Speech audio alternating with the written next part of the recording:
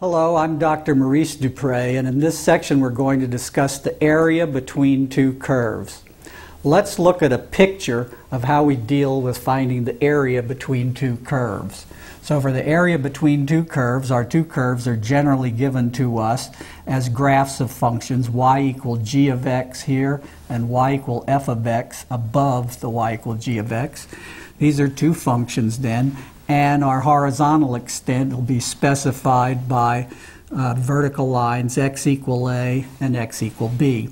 And so the area trapped between these two vertical lines and between these two graphs is capital A, given by capital A is the definite integral from little a to little b of the quantity f of x minus g of x dx. And of course that's provided if g of x is less than or equal to f of x for all x between a and b. In other words, in order for this formula to hold, it's assumed that the graph of f is always above the graph of g during the interval from a to b. Now, it's not hard to see why this is true, because remember, the definite integral of a function gives you the area under the curve if it's always above the x-axis. So if I provisionally put in an x-axis here down below the graph of g, you can easily see that the area between the two curves is the area under the graph of f, which is the definite integral of f of x alone, minus the area under g, which is the definite integral of g of x dx. So in other words, the area between is the definite integral of f of x from a to b minus the definite integral of g of x from a to b. But of course, the definite integral of f minus the definite integral of g is the same as the definite integral of f minus g. Now, if the x-axis were to go through anywhere else, I could add a constant to both f and g, the same constant. The difference would then cancel that constant out. But in terms of the graph, adding a big positive constant would shift both graphs up above the x-axis without changing the area. So this formula has to be true no matter where the x-axis goes. Well, let's look at an application of this formula to compute an area. We want to find the area between the graph of y equal x and y equal x squared between vertical lines x equal 2 and x equal 3.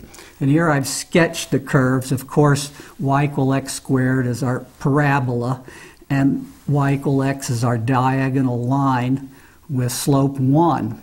Now, if x is a number bigger than 1, then obviously x squared is bigger than x, and we all know that that parabola is way above the diagonal line as x gets much bigger than 1. So consequently, between the limits x equal 2 and x equal 3, the x squared is always above y equal x. And so the area shown in blue-green here between these two curves is the definite integral from 2 to 3 of x squared minus x dx. We get our limits here from these two equations. Now, that's easy to do. The antiderivative of x squared is x cubed over 3, minus the antiderivative of x is x squared over 2, and that's to be evaluated from 2 to 3. So we put in the upper limit 3 into our antiderivative. We get 27 thirds minus 9 halves. And then we subtract what we get by putting 2 into our antiderivative, which would be 8 thirds minus 4 halves. And so that ends up being 19 thirds, 27 thirds minus 8 thirds being 19 thirds. And the minus 9 halves minus a minus plus 4 halves is minus 5 halves. And so that's 23 sixths is what we get for this area trapped between the two curves in this case. Now let's look at another example. Let's find the area between y equals tangent of x and y equals 2 cosine x for 0 less than or equal to x less than or equal to pi over 4. This one's a little trickier because we're dealing with trig functions, and we have to be very familiar with trig functions to figure out which is on top where. Let's begin by graphing the tangent of x. So I'll provisionally put in a dotted line, y equals 1. And what about for the horizontal direction, the important numbers for trig functions are pi over 4, pi over 2, pi, 2 pi, and so forth. And so pi over 2, remember, is certainly bigger than 1, but pi over 4 is less than 1. So notice on this scale that would be 1. So pi over 2 would be about a little more than 1.5, be about here. And pi over 4, consequently, is back about here.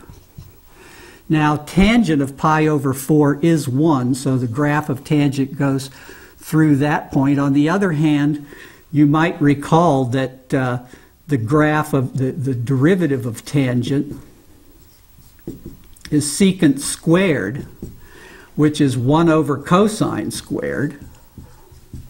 And when I put x equals 0 there, cosine of 0 is 1, so the slope of the tangent is 1 right at the origin. So it's going to go through here diagonally. And on the other hand, since tangent is sine over cosine and cosine pi over 2 is 0, as we approach pi over 2, we remember that tangent goes off to infinity. So this graph comes up here like this, passes through there diagonally, and then starts to curve back up, goes through that point, and heads on up asymptotically to plus infinity. And so you see during the interval 0 to pi over 4, the tangent of x is going to be between height 0 and 1. Now let's look at the other curve, y equal 2 cosine x.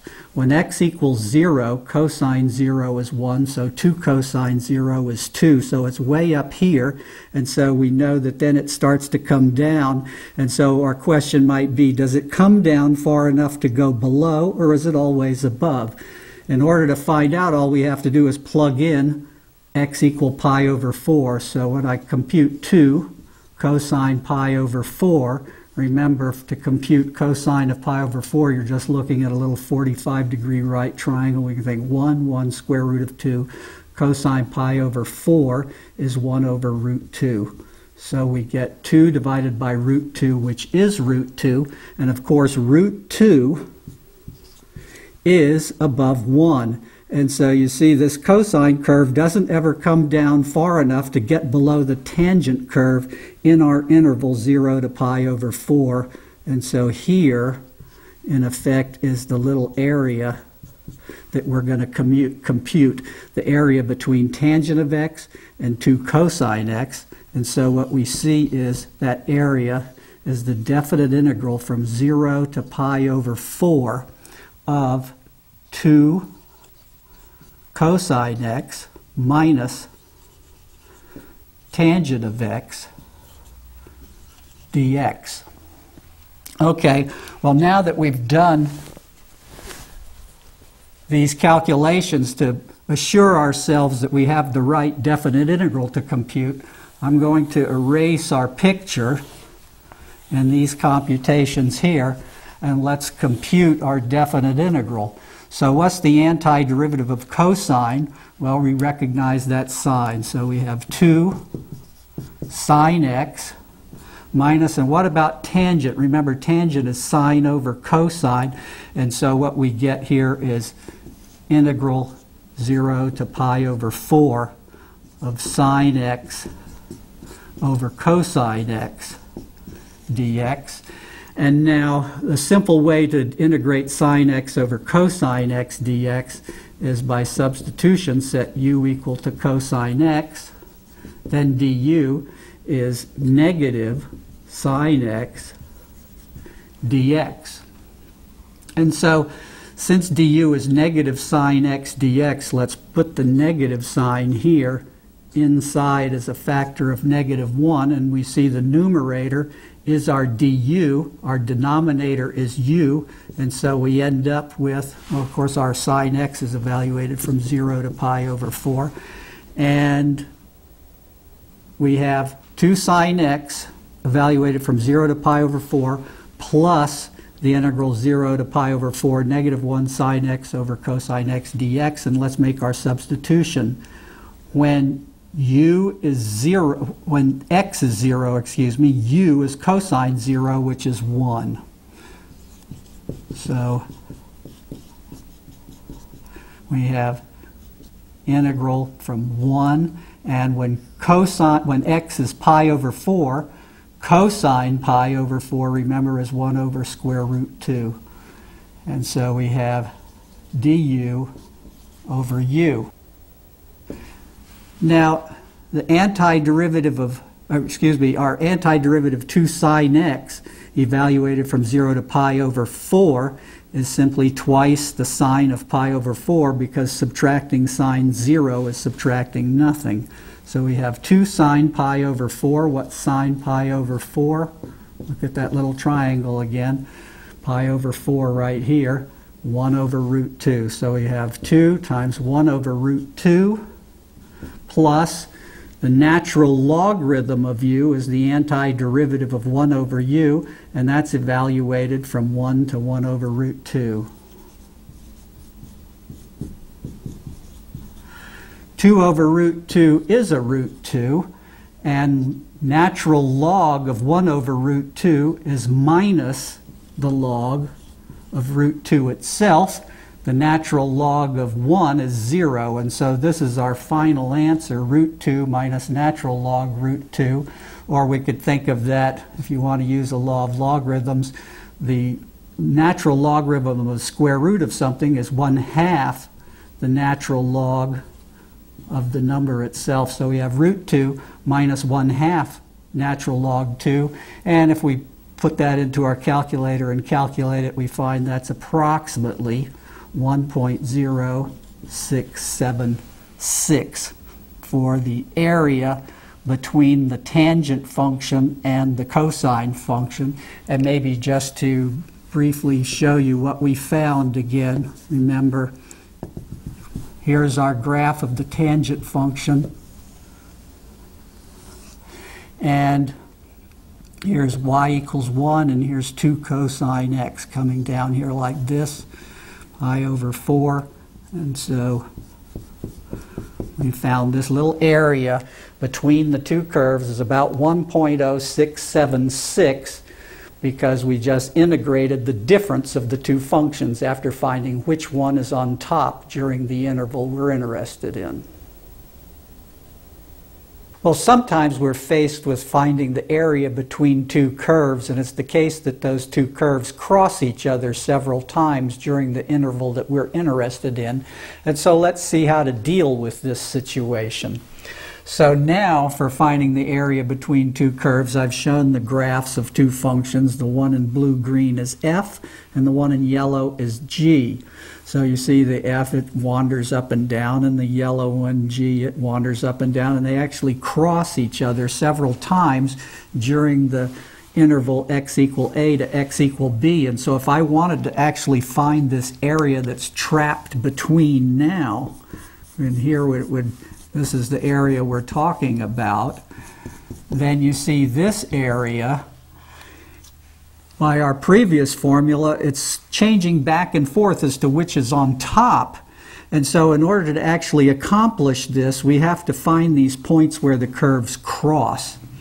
Now, notice where the curves cross, that's the same as setting f of x equal to g of x, finding all those possible solutions.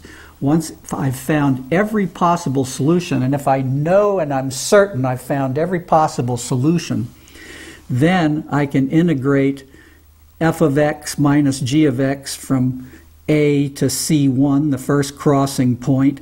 And notice, even if I didn't check to see that f was on top, if f was on the bottom, or if I had mistakenly computed the integral of g minus f, I would have to get the negative of this area. If I compute the integral from c1 to c2 of f minus g, I'll get the negative of this area. If I compute g minus f, I'll get the positive of that area. If I integrate from c2 to c3, then if I put f minus g, I'll get the area. If I put g minus f, I get the negative of the area. And likewise here. And so consequently, the last integral would be the integral from c3 to b of g minus f, but if I accidentally put f minus g, it would come out negative. if I'm sure that those are the only crossing points, notice I can compute each one of those integrals. If it comes out negative, I know the only mistake I made was the order, and reversing the order would simply change the sign. So I just knock off the negative sign if it comes out. So in effect, once I've found these crossing points, the area between the two curves is the absolute values of the integral from each of these successive points. In other words, in effect, I can take the integral from a to c1, take that absolute value, integral from f minus g, take the absolute value of the integral of f minus g from c1 to c2, take the absolute value of the integral of f minus g from c2 to c3, and the absolute value of the integral of f minus g from c3 to b. But here's the catch. If I make one mistake and leave out one of those crossing points or miss one, then what's going to happen is if I integrate from, for instance, c1 to c3, this area would say I'm using f minus g. Well, over here I'm getting positive area. Back here I'd be getting negative area. The two are going to tend to cancel each other, and it might come out, slightly positive, making me think that I did it right, or it might come out slightly negative and I just switched the sign. In either case, I've missed a whole lot of the area. So you really have to be careful when you're using this technique. Find every crossing point. Now, it is the case that I can simply express the area as the definite integral from a to b of the absolute value of f of x minus g of x dx, because notice if I look at that integrand, it equals f of x minus g of x between a and c1. It equals g of x minus f of x between c1 and c2. It equals the f of x minus g of x between c2 and c3. And it equals the g of x minus f of x between c3 and b. The problem is we don't have any formula for anti-differentiating the absolute value of a function in terms of the antiderivative of that function.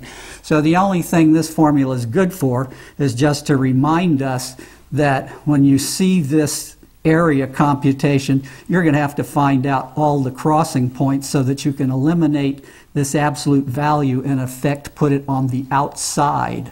That is, in the end, I could say this area is the definite integral from a to the first crossing point, f minus g, absolute value, plus the definite integral from c1 to c2 of f minus g, absolute value, plus the definite integral from c2 to c3 of f minus g, take the absolute value of the result, plus the definite integral from c3 to b of f minus g, take the absolute value of the result. In other words, once I've found all the crossing points, I don't have to be so careful. Of course, it helps to know which is on top so that you don't make any mistakes. But in any case, this is the way that we find the area between two curves when they cross. We have to find all those crossing points and break up the integral into a sequence of integrals over different intervals.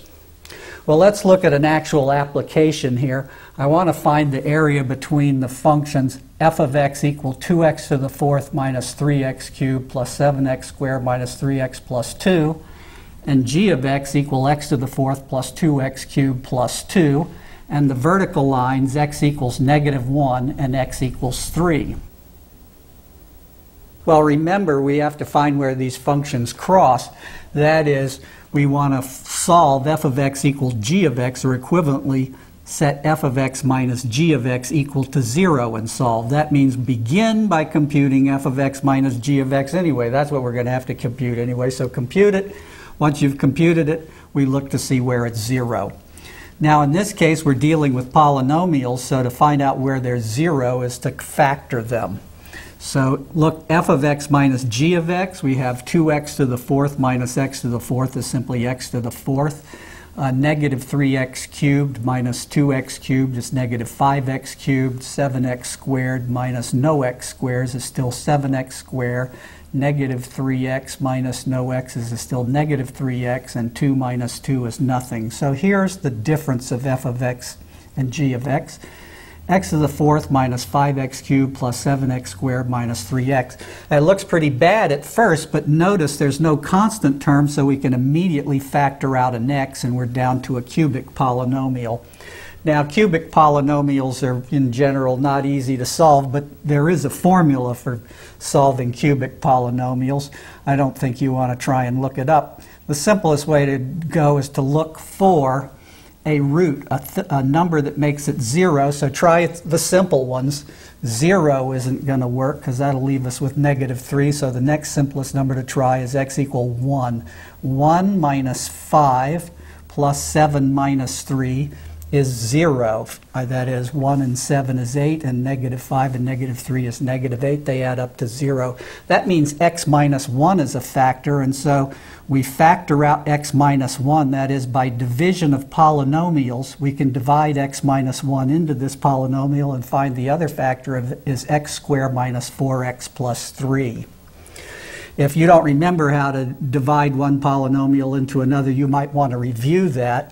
But in any case, as soon as you find one root of a cubic polynomial, you have the problem solved, because then the other factor is only quadratic, and you can always use the quadratic formula even if you don't see how to factor. But this one's easy to factor. X squared minus 4x plus 3 is simply x minus 1 times x minus 3. Notice we have two factors of x minus 1. In this case, we say 1 is a double root of the polynomial. So let's come over here and look at this.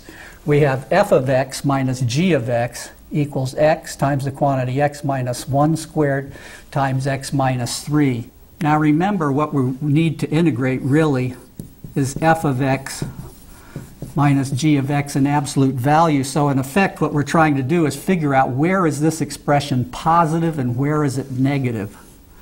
So let's just schematically make ourselves a little picture here. We know it's 0 when x equals 0, when x equals 1, or when x equals 3. So 0 here at x equals 0, 0 at x equals 1, 0 at x equals 3.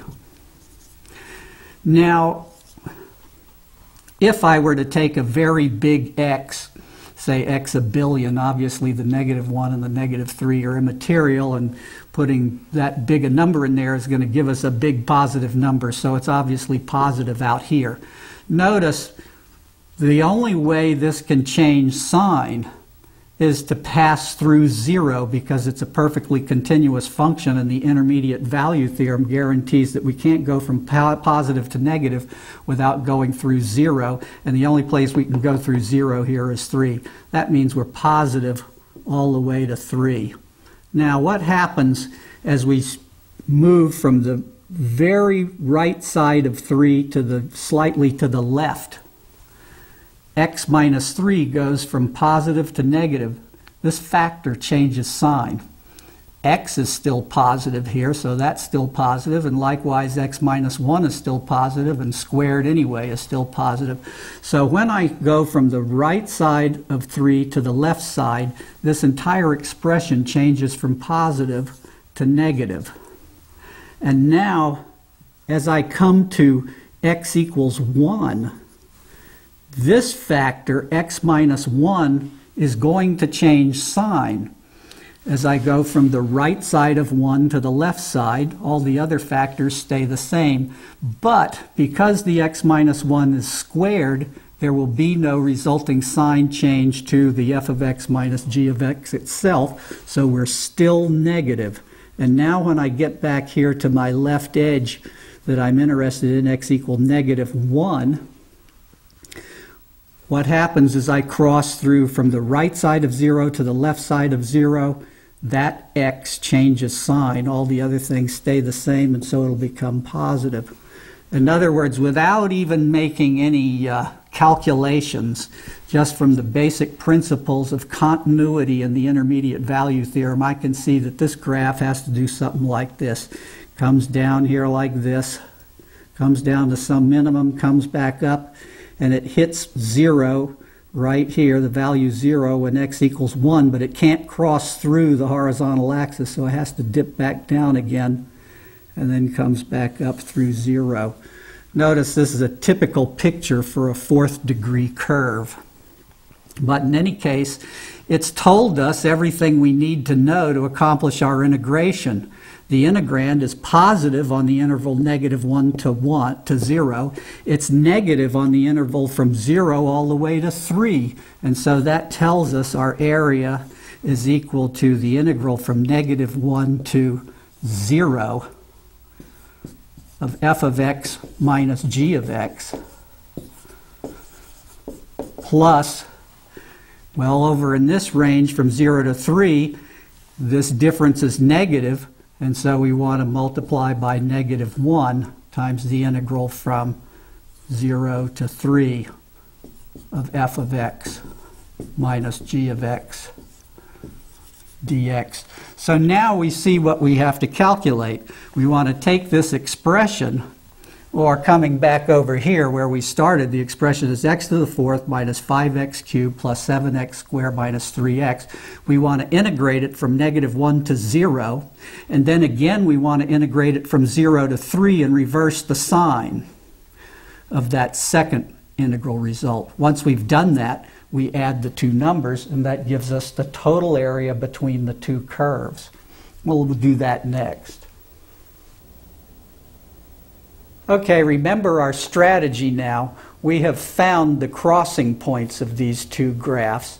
They touch at x equals 0, and at x equals 1, and at x equals 3. And of course, we're integrating from -1 to 3. We were interested in the area between the two curves from x equal -1 to x equal 3. And the crossing points are 0, 1, and 3. Now, what we found by analyzing the signs was that the only crossing points we really have to worry about are 0 and 3. And since we're only integrating to 3, it's only 0 we have to worry about. That is, we integrate from -1 to 0.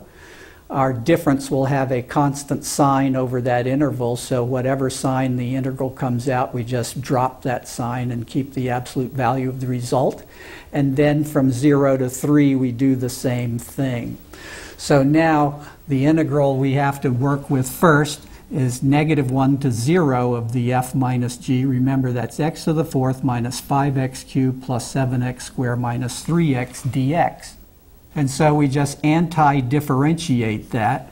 Antiderivative of x to the fourth is x to the fifth over 5 minus 5/4 x to the fourth for the antiderivative of 5x cubed. Antiderivative of 7x squared, that'll be 7/3 x cubed. And then the antiderivative of -3x will be -3/2 x squared. Now this has to be evaluated from -1 to 0. Obviously, when I put 0 in for x, everything comes out 0, minus what we get by putting in x equal -1. Notice that the even powers here have negative signs in front of them, and the -1 will be just changed to a 1. The odd powers have positive signs, and you put -1 in for x and an odd power, and it's -1. So this will be -1/5 minus 5/4 minus 7/3 minus 3/2. So -1/5, -5/4 minus 7/3 minus 3/2. So the negative here in front changes all these negatives to positive. We've done it in the right order over here for the first interval. So consequently, we have 1/5 plus 5/4 plus 7/3 plus 3/2. If we put this all over a common denominator, you'll find that's 317/60. So that's the first integral we have to deal with. Well, what's the next one we have to deal with? The next one is the integral from 0 to 3. So I'm going to do the same thing. I'm just going to erase these limits. We're integrating that difference from 0 to 3. I know that the sign of the difference is the same throughout, namely it's negative, so by keeping that integrand there, we're really going to come out, we know, with a negative number. But the point is, because I know nothing matters for crossing in that interval, if the sign comes out negative, I'm just going to drop it. So that means we have the same antiderivative here. I just have to change the limits. So now our limits are 0 to 3. So let's erase this and do it again. So this time, I'll get what I get by putting in the upper limit 3. That's 3 to the 5th over 5 minus 5/4 times 3 to the 4th plus 7/3 times 3 cubed minus 3/2 times 3 squared. When we calculate this, now you see we have negative signs in front of the square terms, and turns out that in the end, what we'll get in this case is negative 63/20. And so consequently, what that tells us is, we know we did that. We integrated f of x minus g of x over this interval where the f of x is actually below. And so we know we should have done g of x minus f of x, and that would just change the side. So the end result, I'll cross off the equal sign. This is not equal to this, but this is the area that we're interested in over that next interval. So the total area we have is the sum of the two. That's the 317/60ths plus, and if I put that one in 60ths, that's 189/60ths. And that turns out to cancel a little bit, and we get 253/30ths. Now, if you divide that in, what you get is 8.4333 ... ad on infinitum, or as we sometimes like to write, 8.43 with a bar over it, indicating that those 3's go on forever. So that's the area between those two curves. It's a little bit tricky to find it, but notice once you've found all those crossing points, and once you are confident that you know you have them all, then you just integrate from crossing point to crossing point, and don't worry about the sign coming out negative, just like I did. Once the sign comes out negative on the definite integral, you just drop that negative sign and keep adding up the absolute values of the results. And so when you do it that way, notice you only have to figure out the antiderivative of the difference once, and then you just simply change the limits from the next sequence of crossing points and go on calculating. Well, now that you've seen how these are worked, you might want to try some of these on your own.